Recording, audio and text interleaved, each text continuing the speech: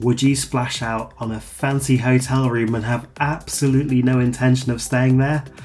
There's a really strange practice going on at Universal Orlando Resort where guests are booking so-called ghost rooms to take advantage of the unlimited Universal Express Pass access that comes with these rooms, but have absolutely no plans to actually sleep in the rooms.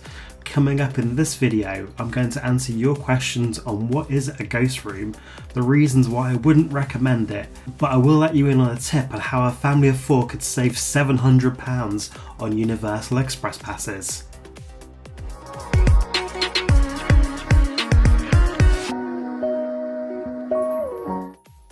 Hey, this is Stu for Out and Back Travel. If you enjoy this video or find the information useful, please drop me a like as that really helps me out on YouTube. There is a trend where people are booking so-called ghost hotel rooms at Universal Orlando Resort, and we don't mean the Halloween Horror Night style of ghosts in your room, although that would be really cool. This means booking a hotel room at one of the free premier level resort hotels to take advantage of the unlimited express pass benefit guests get from staying in these rooms, but without actually staying in the room. So how does it work then? Universal Orlando Resort offers great amenities and service at their official on-site hotels. As of 2024, if you stay in one of the free premier level hotels, which are Universal's Portofino Bay, Hard Rock Orlando, and Universal's Royal Pacific Hotel, every guest in the room gets the 2-park unlimited express pass, good for use at Universal Studios Florida and Universal Islands of Adventure. Some quick T's and C's: it's good for unlimited use on all attractions with the exception of 2, which are Pteranodon Flyers in the Camp Jurassic section of Islands of Adventure and Hagrid's Magical Creatures Motorbike Adventure. And there's also a separate express pass for the Volcano Bay Water Park. You don't skip the entire line, it will be at least 50% shorter than the regular or standby queue line wait. One big flashing condition I would like to point out at this point is that the express passes do not include admission into the theme park, and you have to purchase admission separately. Even if you're booking the hotel room, yes, the premier level hotels come with express pass, but only if you have a valid theme park admission. The unlimited express is good from the day you check in until the day you check out. Therefore, if you book a one-night stay in the premier level hotels, you get 2 days of unlimited express pass, which is where the saving comes from. So why do folks do this? Well, from reading comments and feedback, it seems perhaps large groups prefer staying in suite or villa accommodation suited for their party's needs and don't want to squeeze down into a standard hotel room. Another reason that comes up is folks have very young or elderly family members they just don't want to uproot for the sake of one night. And surprisingly, this came up a lot, people were just too lazy to move their stuff for one night. Here's why I don't recommend ghosting your room. These are 3 incredible hotels. As of recording, we've been lucky enough to stay in Portofino Bay and Royal Pacific. The proximity to the 2 theme parks, incredible water taxi service and the luxurious chilled vibes are really exquisite. These are some really special hotels, and just to know that Portofino Bay is probably my all-time favourite hotel I've stayed in anywhere in the world. I still dream about that lovely shower. The rooms and beds are some of the most comfortable we've ever stayed in, so if you're booking a room, please do make an effort and actually stay in it and enjoy that overall experience of being on site at Universal Orlando.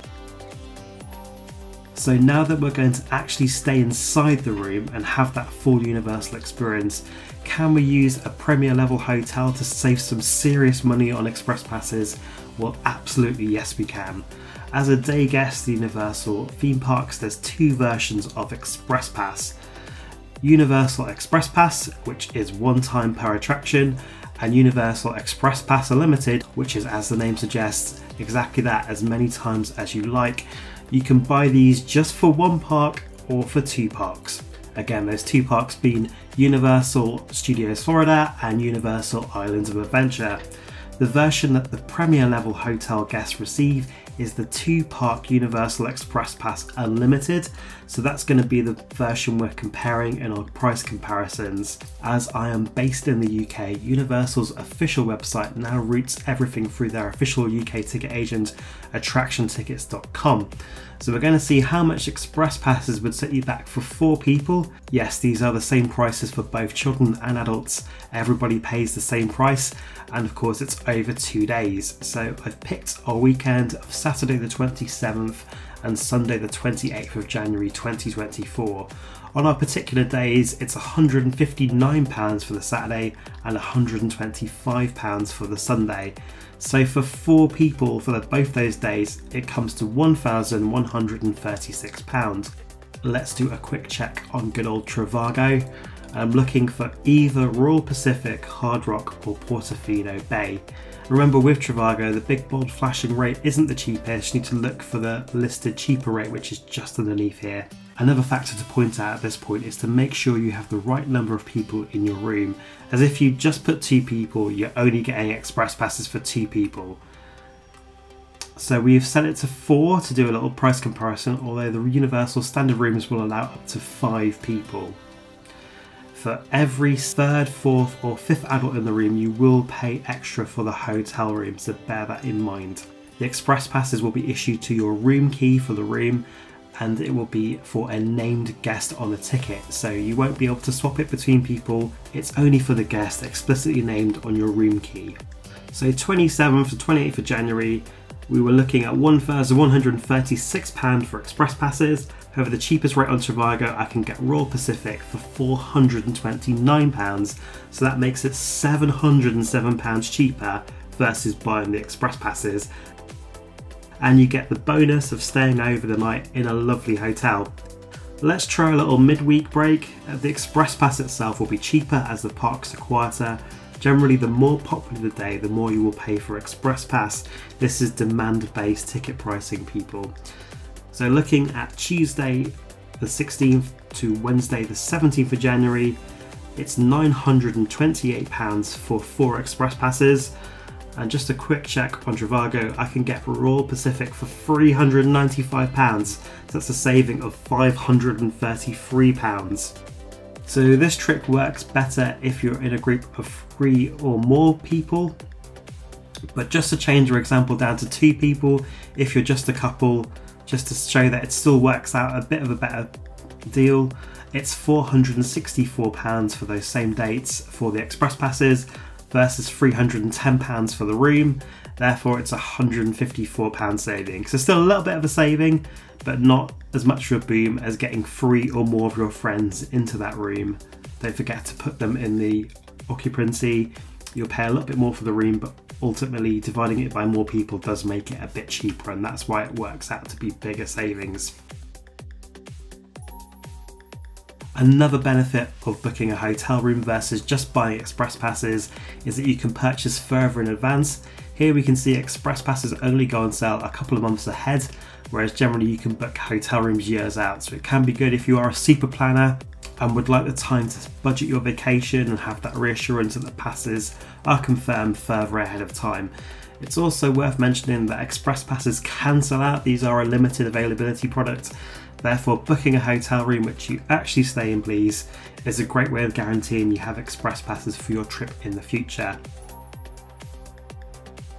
So wrapping everything up then, if you are thinking about springing for express passes at Universal Orlando Resort, booking a hotel room at one of the free Premier level hotels is a cost-effective way of getting 2 days of unlimited express pass, and of course the opportunity to stay over one of these free incredible hotels so close to the theme parks, such amazing rooms, such amazing service.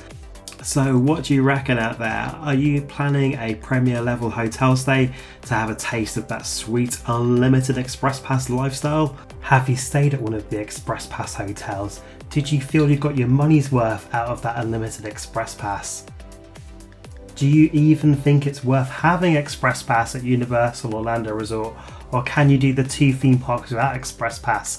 Let me know your thoughts in the comments below. Please do share your experiences so we can all learn from each other. And remember, until next time, stay safe on the way out and back.